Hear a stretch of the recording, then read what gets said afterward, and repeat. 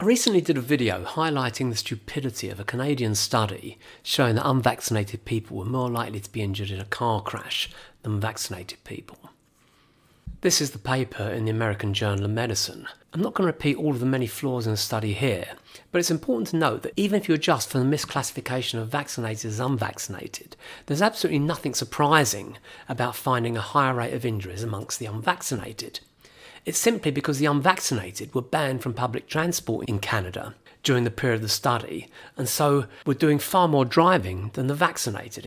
While the study looked at and rejected as explanations multiple potential confounders like age and comorbidities, it somehow avoided this most obvious one. But what I want to do in this short video is show how the kind of data in this study can be used to explain and illustrate a crucial paradox that invalidates many claims from empirical studies.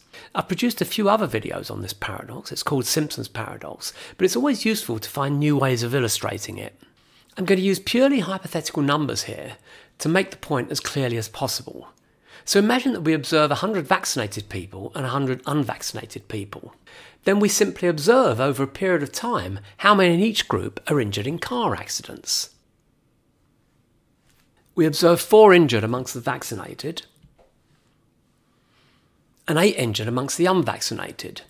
So 4% of the vaccinated are injured in car accidents, compared to 8% of the unvaccinated injured in car accidents. So we can certainly conclude that the unvaccinated are twice as likely to be injured in car accidents, but this may mean very little at all.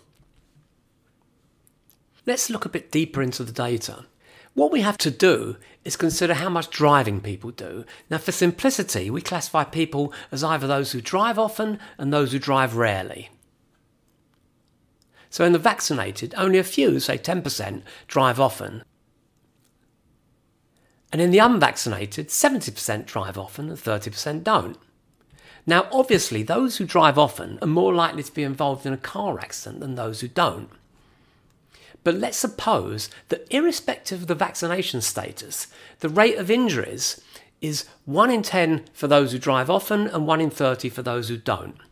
So 1 in 10 there, 1 in 30 there, 1 in 10 there, 1 in 30 there. So in the vax group, 1 out of the 10 who drive often is injured, and 3 out of the 90 who don't drive often is injured. And in the unvaccinated group, 1 of the 30 who drive rarely are injured, while 7 of the 70 who drive often are injured. So, as we saw before, 4% of the vaccinated are injured, compared to 8% of the unvaccinated. And this confirms that the unvaccinated are twice as likely to be injured. But there's no difference in driving safety between the two groups. But even if the vaccinated are more likely to be in accidents in both the drive often and drive rarely categories, we can still arrive at the illusion that they are genuinely safer drivers. So let's remove these assumptions for the rate of injuries amongst the vaccinated. And instead, let's assume that 1 in 5 rather than 1 in 10 of those who drive often, and 1 in 25 instead of 1 in 30 for those who drive rarely. So now you can see that in both categories, the vaccinated have a higher rate of injury than the unvaccinated. But how does that pan out? So 2 of the 10 vaccinated who drive often are injured, and 3 or 4, let's say 4, as that's the more likely out of 90, who drive rarely are injured. And for the unvaccinated, nothing changes. We've still got 7 injured amongst those who drive often and 1 injured amongst those who drive rarely. So we now have 6% of the vaccinated injured compared to 8% of the unvaccinated injured.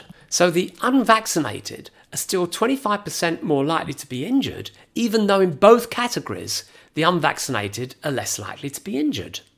And this is an example of Simpson's paradox.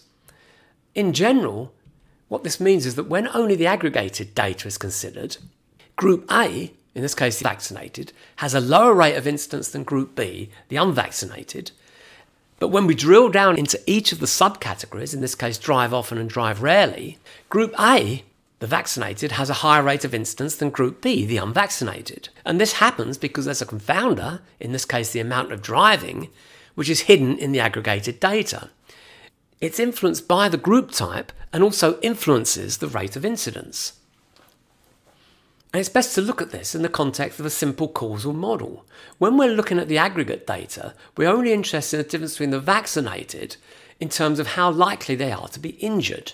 But that ignores the hidden confounder. The vax status influences how often a person drives, and how often a person drives influences their chances of being injured in an accident.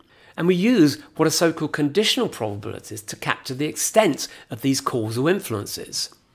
So for driving, the conditional probabilities are shown here. When vaccinated is false, there's a 70% chance that the person drives often, and when vaccinated is true, there's only a 10% chance that they drive often. And for the injured, we have to consider the probabilities conditioned on both the vaccination status and the amount of driving. Now, in the first scenario of no difference between the vaccinated and the unvaccinated, 1 in 30, that's 3.33%, were injured amongst those who drive rarely, and that's the same in both categories, compared to 10% in those who drive often. But in the second scenario, we had these higher rates in the vaccinated. Remember, it was 1 in 25, that's 4%, and 1 in 5, that's 20%. I can actually show you this running as a so-called Bayesian network. So here's the situation where we ignore the confounder. We assume an equal chance of vaccinated and unvaccinated. When we consider the unvaccinated, we're going to run the model. We get our 8% injured. And for the vaccinated, when we run the model, we get our 4%. What we're now going to do is reveal the hidden confounder and look at what happens. So here you can see that when they were vaccinated, you've got the 10% driving often probability compared to when they're not vaccinated. Now, the interesting thing about when we run this as a Bayesian network is that we can do backpropagation. If all we know is that a person has been injured, it's going to work out the posterior probability that they're vaccinated and they drive often. So notice there is an increased probability that they were unvaccinated, but there's an equally increased probability that they drive often. If we know, for example, that they're not vaccinated, then we're almost certain they drive often. Now notice that the probability tables defined here are exactly the ones that I showed you in the case where we've got no difference in safety between the drivers. But let's move to the case where we've now got the unsafe model. So here, we look at the probability table here, you can see this is the one where the vaccinated in both of the categories have a higher rate of injuries than the unvaccinated. Running this model, we're going to illustrate Simpson's paradox. So if someone's unvaccinated, then there's an 8% chance they're injured, compared to if they're vaccinated, we get that slightly less than 6% chance. However, in each of the subcategories, we're going to show that reverses. So for the vaccinated who don't drive often,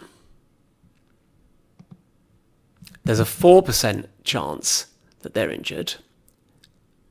Whereas for the unvaccinated who don't drive often, there's a 3.3% chance. So the unvaccinated in the drive often category, you can see the lower injury rate than the vaccinated.